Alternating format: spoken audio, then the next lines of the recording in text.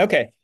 So for this one, what I wanted to talk about was how I'm using um, LLMs inside of Google Sheets or kind of with Google Sheets. Um, but let me make sure.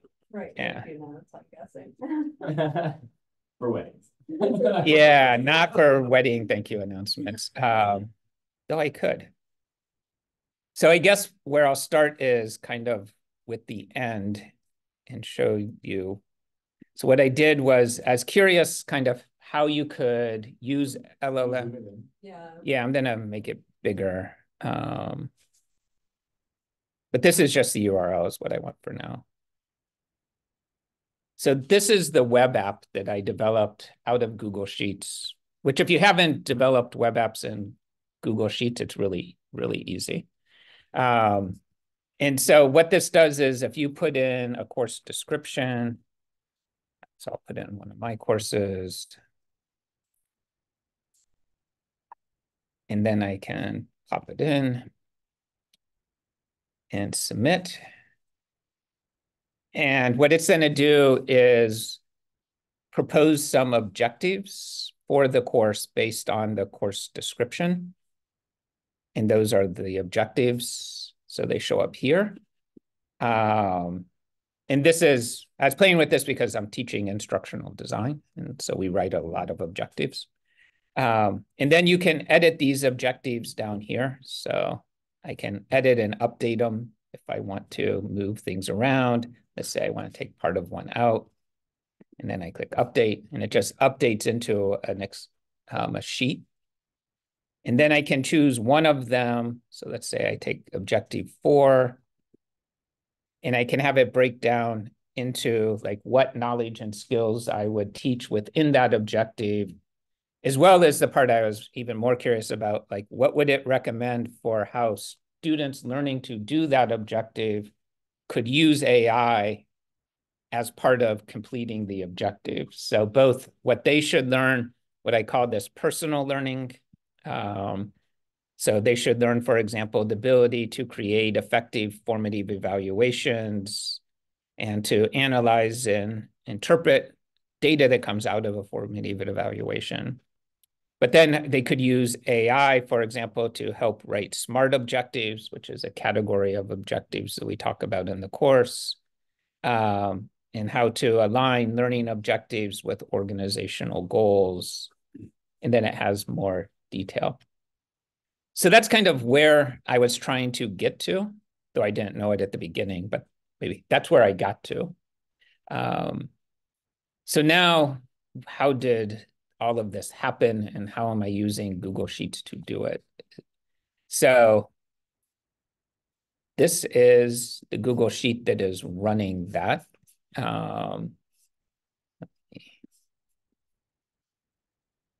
And basically what I've done is I use column A to put the first part of the prompt in.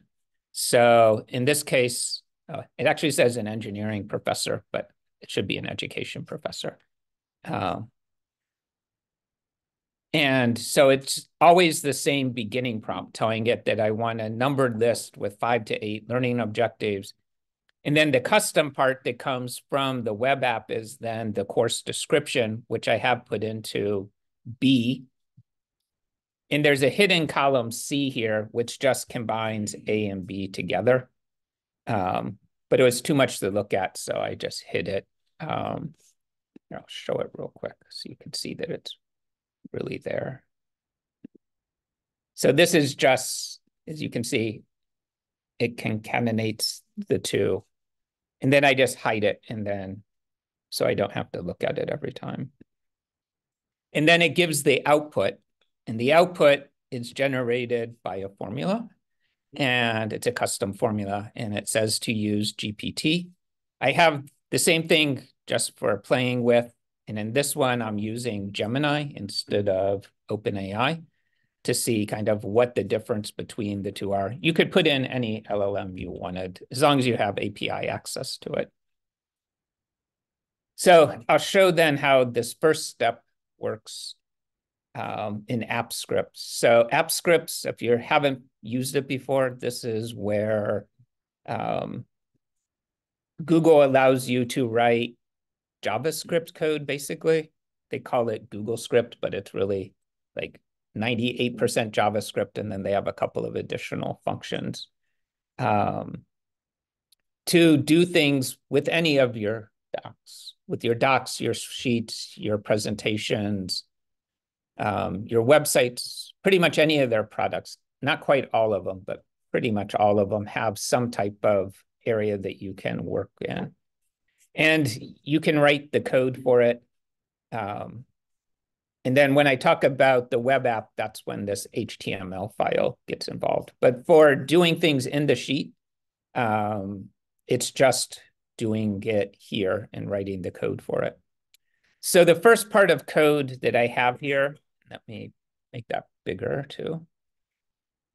It just says it's in function, and they have a built-in one called onEdit. So anytime there's an edit done to the sheet, it will automatically run this function. And I tell it to get the active sheet, which is the one that just had something run. And this first part is just moving data around in the sheet.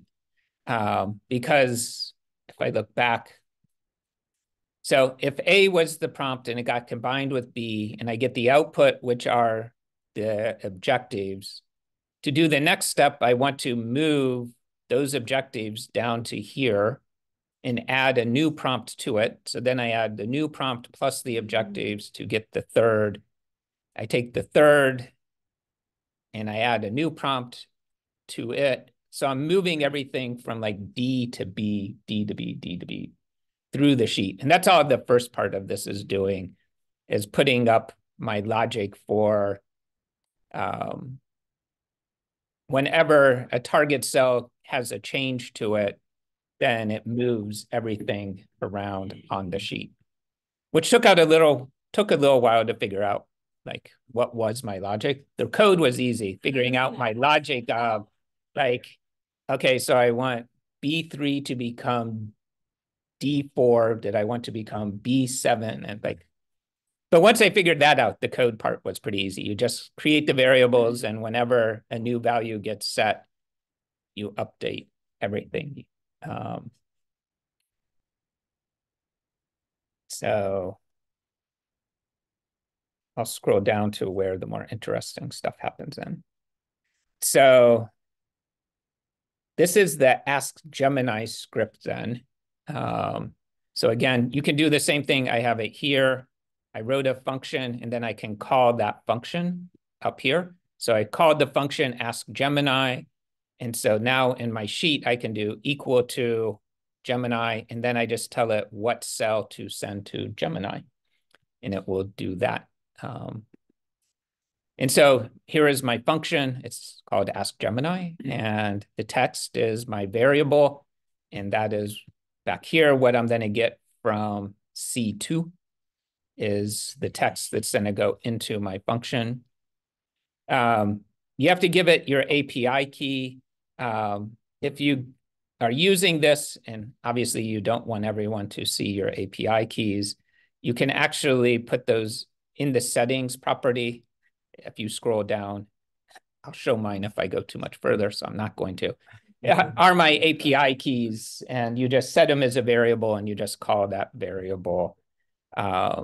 So there's called a property services, and the one I had, I called Google API, very clever.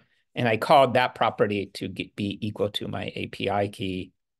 And then you just use that then at the end of a URL to activate Gemini to bring back responses.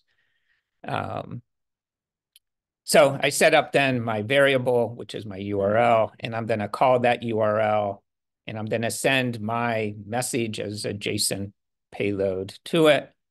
And of course, I didn't write any of this. I found it and then asked ChatGPT to improve it, and said, why doesn't this work? Why doesn't this work? And it eventually tells you why it doesn't work. But yeah, that's pretty much it. And then, yeah, it returns, and They do. So when you call with Gemini, they call what you get back candidates. If you call with OpenAI, they don't. It's different. And I'll show that in a minute. But basically, you just send your script through that URL and it sends you back the response. And then you plug that response. So in this case, that response goes into D2 and then gets duplicated into Real quick, B3. can you unpack that a little bit? Like it sends you the response back. Is that getting stored in a variable or like? Yeah, it gets stored then. So I have it give the return. Well, actually, I guess it does. First, it just gets returned. And since the formula, the function is running here, it returns to here. Does that make sense? Like this cell is just a function. A lot with, or at all with APIs. So when you're calling it, I'm just wondering like where that ends up happening. Oh, so it does everything there. Yeah. And it just returns to you the response as a JSON file, JSON script. It's not a file really. And then I could save it as a file. I could save it as a variable. But in this case, I'm just returning it because I just wanted to fill into that cell where I called it from. Okay, so when you're using the URL fetch.app, is that where it's? Yeah, so the URL fetch is just a JavaScript way. I mean, we use request in Python to do the same thing. It's just the JavaScript equivalent of request. And then you just tell it which URL and you tell it what you're sending. In this case, I'm sending payload, which is the contents that I'm telling it. And I put it into a JSON format because like here, the text, this is a good question. So here, the text is not in JSON, it's just text. So in order to send it to this URL, I have to put it into JSON so it knows what to do with it. And that's what this does. So the JSON has to have the format, it has to have the lead key being content, and then a separate key being parts and a separate key being text. And I am putting this in as that text. And then that is what gets sent. And then they send back information as a JSON, which comes back here. Okay, so that returned content is being stored in object or OBJ. Is that? Yeah, it's being stored as an object, which is the parsed JSON version of what they replied back. And within there, there's an area called candidates. I don't use this. Well, I guess I kind of use this to say, if it's empty, do something different. And send me a warning that it's an empty response. Its length is less, is less than 1, basically. So is the object finally converted into text? And then yeah, when I parsed it out of JSON, the parsing took it out of JSON and allowed me to then work with it from there. And then convert to text, then store it into Google Sheet. Yeah, and it gets returned into the Google Sheet. Now I could set the variable and do all of that, but it's easier just to return it. But eventually it does, each of those cells does become a variable unto itself. And if it doesn't get anything back, it sends me an error. And I have, under executions, you can see like all the times that it's run, and you can go into any of these and see what happened if there were errors. So it's pretty easy to troubleshoot your errors because they're right here and the same. So I also then have the same type of thing for asking GPT. So it's, in this case, it's a function called GPT. Same thing, I put in a prompt, which is, so if I have this one here, you can see up here now I'm calling the function. Let me make can't make that bigger. All right. I'm calling equal GPT and then C2. So the combined of A2 and B2 becomes this function. And in this case, then I again have to get my API code, which I have stored in the properties. And they have an API URL that you again use, and this tells you where to send your request. With this one, you have to tell it what model you want to use. So I could use 4, I could use DaVinci. Now, the thing to remember with the OpenAI one is they're charging you based on which model you choose. So like 3.5 Turbo is pretty cheap. You can use some of their older models for pretty much nothing almost. It's like 0.00001 per token or whatever. If you do GPT-4, it's going to cost you slightly more. This feels like a problem. You should just have an internal model that's free to use for everybody. It is and it isn't. I mean, the hard part is to have something that's always up and running that you can have. If you have a lot of people accessing it, it would quickly overwhelm our one cluster. It doesn't overwhelm OpenAI because they have thousands of clusters and we have one cluster. And then if you're trying to run it all the time, it's just a different server model. Right. It's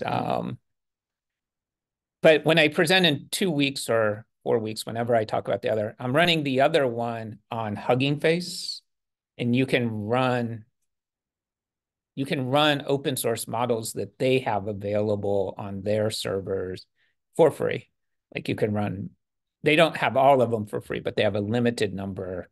And then you can just bring those in as iframes into any website. So you can run it on there and then put it into your website and it runs fine. Is Gemini free? Gemini is free for up to 60 calls per minute. So for a low use thing, it's free. If you start going beyond that, then you have to pay.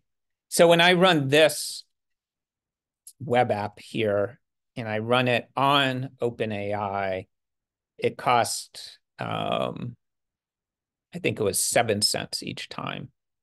So it's not expensive, but if you made it open to thousands of people, 7 cents each time would add up quickly. So you just have to be aware, like, it seems really cheap, but scaling really cheap could be a problem. And for this, I mean, thousands of people would have no use for using this. So I'm not really worried. But it's just something to keep in mind. So with OpenAI, you can see your API usage, and you can actually have multiple API codes with them, and you can see the usage. So like if you had 5 different projects and you wanted to have a budget for each project and say like, this one, don't spend more than $5 a month on. This one, don't spend more than $50 a month on. You can do that now with OpenAI. They started that about a month ago, where you could have multiple APIs and usage for each of them being billed separately.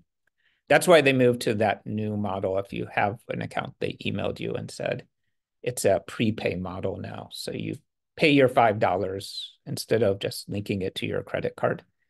Because I did link one to a credit card and I put it on a website and it kept going like the first day of the month, it would hit like the max that I had set of $10. So someone had figured out like they could use my website to get free access to GPT. And so, and I'm sure I wasn't tracking what they were asking, but I could have. And then I could have seen like, oh, this is what they're using.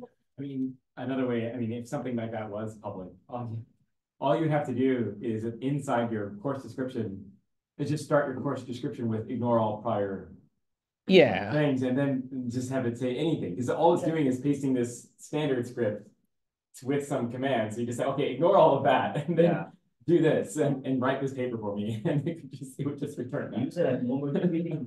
Yeah, you can try that right now. You could say like start it with ignore all previous commands, and then give it some other random prompt like writing at home, and it will probably not give you a bullet list of 10. It'll probably give you a call. We do when they hack this website. It's like so easy to do. Oh, yeah. Without, really Let's see what carefully doing it. I mean, obviously, this is more of like an internal use thing, and you can would not be made public probably, but when people build these kinds of things, actually, I didn't write enough detail, I guess, because actually then wrote me objectives for about how to write a poem. So if you want to create a course about how to write a poem, these are your objectives for that course. Oh, because it's still It isn't ignoring. right? Well, the previous commands are there, but when we say ignore all previous commands, it's but if I wrote a longer statement, you have to say then now, please ignore anything that was just said above this sentence, and then after this sentence, just follow this part. It might work, but yeah, and you could figure it out pretty easily. It's of these things to get other people's free API use. So every time I want to start a new topic with GPT, I will just start with the word now, comma, please, something like that. Like kind of letting it to ignore the previous. Yeah, well, ChatGPT has to figure out a better way to organize and search. I have so many conversations started. So yeah, with this one, you assign user roles and you can add things to that. So they have a more complex structure to what you send to ChatGPT, which is nice. Like you can have roles set, like you are an assistant, you are a professor, and it gets used over and over, and you don't have to put that into the prompts. You can add content. So in theory, you could, like if you had a file that you had turned to text, you could add all of that in as context, which would kind of be like doing retrieval augmentation, but in a very mundane, hard way. And you wouldn't want to do it, but you could. But you can add context in with yours, and it'll get used every time. So these are things that get used every time, regardless of what's in the prompt itself, the role. So then when you have options you have to set, you're going to send it as JSON. It's going to come as a post. The bearer is where the API token, and you're telling it again that here you're sending the JSON file. It's going to stringify the payload, which is all of the prompt stuff. So again, it will use the URL fetch. It will parse what it gets back from the URL fetch, which will be a JSON file. And then it will take that apart just like we did before. And if there's an error, it will send the error if it's empty. And then it'll create a log. So again, this isn't what I wrote, these error parts. I'm not good at remembering to put in if then errors. So I know that ChatGPT probably wrote that for me, or I borrowed it from somewhere, because I never remember to catch errors on my own stuff. You can also do Anthropic. Someone had the stuff. I have an API, but I didn't set it up for this. But you can see here again, I would just change the call function. I call it Claude. And they want slightly different things to be included. So they have their own URL. You have to put in what model you want to use. They want you to set a max number of tokens. Streaming would be if you're planning to have conversations. They call it a stream if you're going to write a conversation. So if you wanted to build a chat bot out of it, you would put yes to stream or true for stream. And then it would go into memory and it would come back and forth like a chat conversation, which is just a different way of using their model. After that, though, everything looks pretty much the same. You're putting it into JSON, you're sending it, you're getting something back, you're parsing it and putting it in.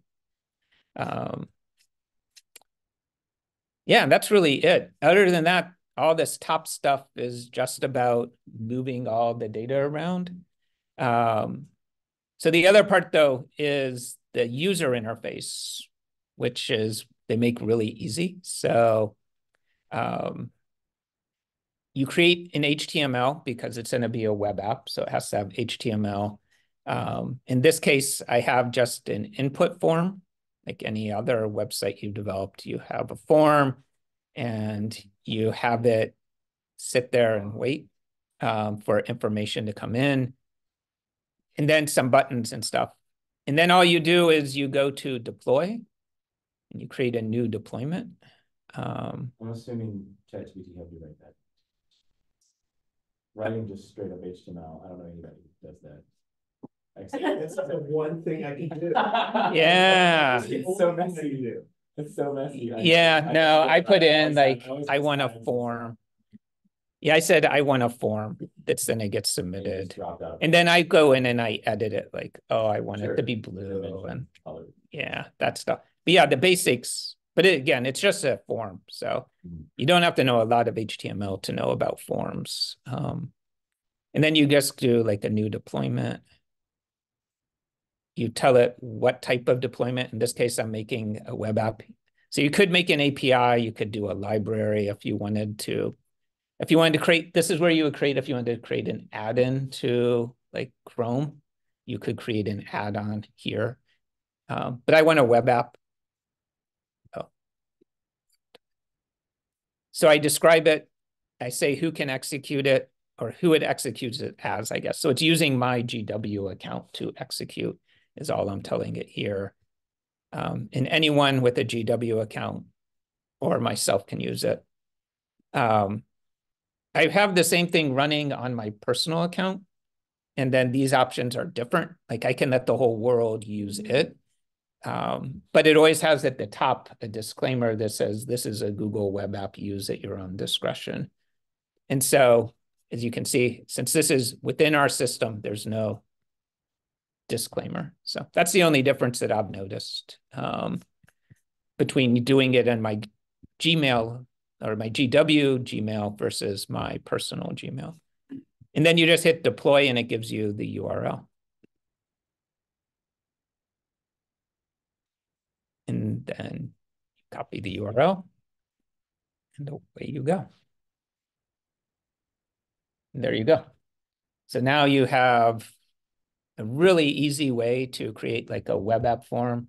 And you can use, it's a form, so you could do really interesting things. Like if people respond in one way, they get a different set of questions back, and you could have ChatGPT analyze the response and decide which way they get. So like if their paragraph is really terribly written, it puts them in a different path than if it's really well written. And you let GPT make that decision or whatever model you want. I'll just call it GPT.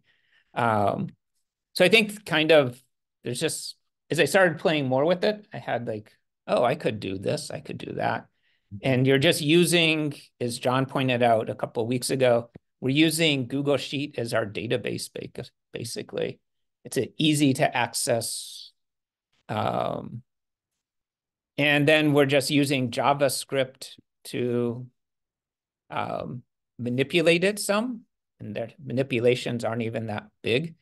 The nice thing about app scripts too is they have really good documentation. That's one thing I've learned about Google products is they must have big teams of people who just write documentation, and their documentation is always updated. So they have a lot of people who are updating documentation on this. And there's lots, of course, like on Stack Overflow, and GPT can write things for you for it, because it's basically JavaScript with just a few minor tweaks for accessing sheets or accessing docs that you wouldn't have had in JavaScript standalone. So then they call it Google Script. .gs. Yeah, that's the .gs is the Google Script. And I didn't know much about JavaScript until I started doing this. So if you know any Python, you can move to JavaScript pretty easily. The biggest difference is you just have to tell it that things are variables, and you have to remember to put a semicolon at the end. I forget that often. I'm like, why doesn't it work? But when you're in Python, you don't have either of those conventions that you have to worry about. But you do have indenting, and here you don't have to worry about indenting, and indenting in Python's a big pain too. trying to remember, like, am I 7 indents in for this? Or Use R, and we don't have that. Yeah, best of both. You got brackets, no semicolons, space doesn't matter. If they let me use R in this, I would give it a shot, but they don't. This is what they I'll have. just write an app script that says, call this R script, and then see if I can have the R run and like go with you outside. So yeah, here's actually you can at some point I'm gonna have to demo WebR, which is the same thing as like PyScript. It's just running R in the browser. It's total witchcraft. Like you just write R code, just hit run, and just run in your browser. No R session. It's crazy. So if you go to the Google, like developers.google, this is their support pages for app scripts. So you can see, like, you can do things with Gmail with it. You can do things, and I've shown, if you go back to earlier presentations, I showed what I do with Calendar to update all our calendars, but it integrates with, again, most of their products, not all of them. It doesn't do that much with Sites. Does a little, but Sites got a reboot a couple years ago, and they haven't reintegrated it well. But Sheets seems the most useful to me because, again, it's a free database that you can use without having to learn MySQL or install a database anywhere. You just are like, here it is. Yeah, so that's what I wanted to show, just kind of a quick overview. One little question. So this sheet is where you stored all the data in the database. So that, imagine if there were 10 or 100 or 1,000 people who were using it, the simultaneously working on this sheet and this sheet will be crazily long. Okay? Yeah, well, I guess, well, with this one, it doesn't get any longer. It just keeps updating these cells. Where it would get really confused, though, is if you had multiple people using it at the exact same time. How does it do that? Yeah. Nothing I'm doing would ever end up with having that issue. And you would just get a funny response and you would put in again, and it would mess everything up. But again, these aren't projects designed to scale. You have to go to the summer software engineering program to learn how to write things that you could scale, where you would deal with those problems. Though probably what you could do would be do some type of thing with on edit, create a new sheet, and then each person would get a new sheet. What I don't know is if there's a limit to how many like tabs you can have across the bottom. And they allow you something like 3 million rows or some ridiculous thing like that. Rows are not a problem, but I'm not sure, like, can you have 1 million tabs? But what you could also do, though, is you could then set a trigger and once a day go back and clean out everything and start it new. So each day it starts out with a blank slate. Because what they do have, so they have triggers, which are cron jobs, basically. And you can set them. So like, let's see, add a trigger. So like I'm showing there's like on edit, whenever Ask AI was used, I could set a trigger, and on that event, I could make something happen. So they have options where you could figure out a way that like once a day it clears, and then the next day you would start out with an empty one and then just have it fill in and start all over again. So I think there are some clever tricks, but again, it's not a problem I'm worried about. So yeah, having people use it would probably be problematic. So my students used it, but it was more for an activity to say, how can we use AI as designers? I mean, I thought I remember seeing someone had made this before. Like there was already some sort of GPT function in Google Sheets. Maybe it's a browser plugin or something. Oh, probably. That you can just it wasn't hard to find. I mean, I just did Google App Script, ChatGPT. It was like the third thing that came up was like, here's the script for writing it. you can really fine tune exactly what you're getting back from any of these large language models, and also like what you're sending. So if you want to really customize it, you can.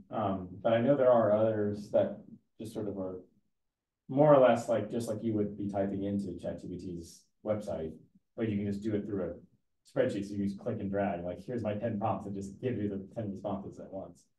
I've seen a demo of that, and I thought that was really impressive. Like, it would be really useful.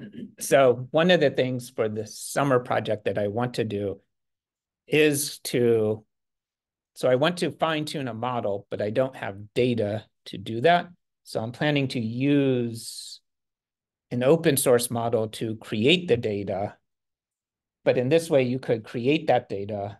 Like if you wanted 10,000 examples of something, you could just have it write the 10,000 and put it right into a sheet that then you could export as a CSV, and then you have your examples instead of having to write anything complex and create a database to store it all. It's just like, boom, boom, easy done, over with. I have 10,000 examples that I can use.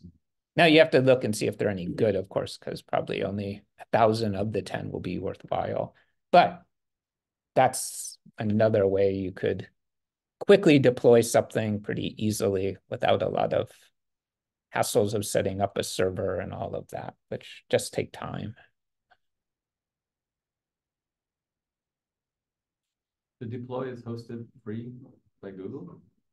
Yeah, it's just there. It's Just stay for they never turned any of mine off. So I have a couple of web apps. Mostly I've used them for when the Google Forms wasn't customizable enough. Like my questions were more complicated than what I could do with a Google form. And I didn't want to use Qualtrics or something like that. I wanted to do my own thing. Then you could just build it here, deploy it here, and yeah, as far as I know, they don't turn off. I have not asked that question. So at some point, if I ever left the university, like all the things on my account, that's how the university keeps us here forever, I think. It's like, I'll never be able to retire because I'll have to give up all the things I've built on the Google platform in Box. It's like all that. But Google is more interesting to me than Box because yeah, a little more attached. a little bit more. But of course, we're what, Git Enterprise now or whatever. So Thanks for the project. Yeah. I'm working on getting the display. Yeah, I forgot to put the survey down in there. I mean, what you're describing is exactly the problem that you kind of not trying to solve. Yeah. Oh, good. We'll have to showcase when it's ready. Survey down, Yeah. a shiny app version of making a better survey. Yeah. So far it's working surprisingly well. Yeah. Good. Very nice. So in 2 weeks, you're going to present on. Am I? We have you down for get actions. Get actions. Oh, sure. Yeah. And then 2 weeks after that, I'll present on doing RAG with Python in Hugging Face, which just worked surprisingly well for. I created a chatbot that only responds based on the documents I've uploaded into it. So like if you wanted to have like a technical response, it sounds very normal because it has ChatGPT, or in this case, Gemini in the background. But if you ask something that's not in the context documents, it says, like, I can't answer that question. I can only answer about this topic, which I was thinking would be really useful for courses. Like, you don't want people just to ask it anything in the course, but if you had like your textbooks and stuff and you wanted students to be able to have support and get answers in that domain without using it as a general purpose chat, it seems to do that pretty well. And it all runs for free, so that's good too. Because it's running through Gemini and not 1,000 people are using it in a minute, or 60 a minute would be my limit. And then they would start charging me. But again, they wouldn't charge that much. It wouldn't be an issue. How is Gemini working right now? Does it still create a black version of Elon Musk? I don't ask for things like that. I'm sure it could if I asked it. I'm sure any of them could create something inappropriate if you ask the right one. What was that? Is the image generation back up? I think they took it down a little bit because I remember this was an issue. Yeah. Yeah. I didn't know it was that. But I would say its responses are not as good as ChatGPT's on general questions. They're fine for this because it's very specific to a content area. So the content is, I teach a course on needs assessment. And so I have like 6 books on needs assessment, 2 of which I've written and then 4 written by others. And you can ask questions about needs assessments. And if you ask any question not about needs assessments, it comes back and says, I can't answer that question. But if students have questions like, how do I collect data for this part of a needs assessment? It uses the content from those 6 books and tells them basically a summary of it. And it does that well, or well enough. But when I've used it just for like general, like what I use ChatGPT for, it's not as good as ChatGPT in my view. Though some people really like Claude a lot. I haven't linked any of my APIs to Claude, not for really any reason. I have an API code and I have all the script. I just haven't bothered to see if it's really any better. I think in a teaching context, this would be really useful because I continuously get, like, as you know, there's like 15 ways to solve the same thing in any language. And I teach a particular 1 or 2 approaches that are sort of the more standard approaches that more people will use. And then ChatGPT will just generate some crazy off the wall approach that like it runs and like maybe gives you the right answer. The students are even more confused. They're like, I don't know why this works. Do I need to write a function every time I add? I'm like, no, you don't. That's just ChatGPT like writing functions. And so it's very I think it's especially at an entry level, it's very confusing. And if you could say only use this, like here's my textbook that I'm using. I'm using the R for Data Science book, and it's a website. So there you go. Just only use that, and don't give me any responses that don't use code from this book. It would just be better for students. Like it would be more clear. I'd love to be able to, make something like that and instruct students to rely on that. It's a better tool. Yeah, it's not that hard is what I've discovered. I mean, it was like 2 days of playing with it, trying to make it work. Yeah. And then it worked. And I was like, oh, great, it works. But then it's just like editing the prompts to say like, use this, don't use those. Yeah. If someone asks a question out of context, tell them this. But basically you're just putting stuff into the context and saying, use this part of the context. Don't use everything else you know. Just use what I'm telling you. But yeah, I definitely understand how it works better now that I built one with it. And I could see this limitations of that approach, like where RAG will let you down. Because again, it's just putting pieces into context. But there were some clever things I learned about like how to get better pieces, smaller pieces, so it takes up less room. So I'll share that when we get there. You stopped it. Oh, I stopped it all. Oh, wait, no, I didn't. Oh, I thought I did.